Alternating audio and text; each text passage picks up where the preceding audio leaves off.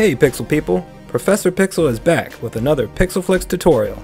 Today I'll be going over the pixel art animation basics in Photoshop of using layers and frames. I did a tutorial earlier on layers which I'll put an annotation to, but I got several questions so I wanted to go a little more in depth and clarify a few things.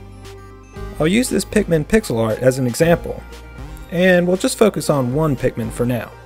This is a very simple 2-frame animation. But let's just start with the first frame and first layer. So now we just have one layer and one frame. Now I'll make a second frame by bringing up the drop down options from the right arrow of the animation window and selecting New Frame. Now I want to be very clear about this. There are only two ways to modify this one layer from frame to frame. I can change its position and I can change its opacity. I can move this layer anywhere from one frame to the next, and I can even move it off the canvas in any direction.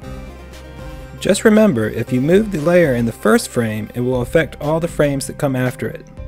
The first frame always dictates what will happen in the frames that follow it.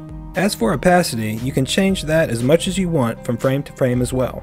You can turn the opacity all the way down to 0% opacity so it is invisible, and you can make it any percentage opaque so it is only partially visible. And these are the only two ways you can modify this one layer from frame to frame: position and opacity. Now some were confused on modifying a layer from frame to frame. For example, if I move the Pikmin's arms up in the second frame, its arms will be moved up in the first frame as well. That's because I'm not modifying the frame, I'm modifying this layer.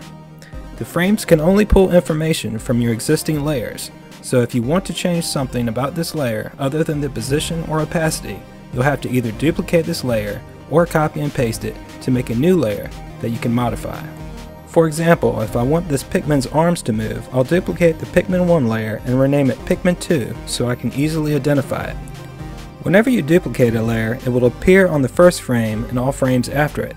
So go to the first frame and make the second layer invisible by clicking on the eye icon to the left of the layer. Now go to your second frame and make the first layer invisible and make the second layer visible by clicking on the eye icon box to the left of the layer. Now you can make your modifications to the second layer so it animates from frame to frame. So remember, you can move or change a layer's opacity from frame to frame, but if you want to make modifications, duplicate or copy and paste it and keep your original layer. And those are the basics of using frames and layers for animation in Photoshop. If you have any questions, feel free to message me or drop a comment below. Thanks for watching. Click the annotations for more PXLFLX tutorials. Please like, share, and subscribe. There are new videos every Friday, plus bonus videos.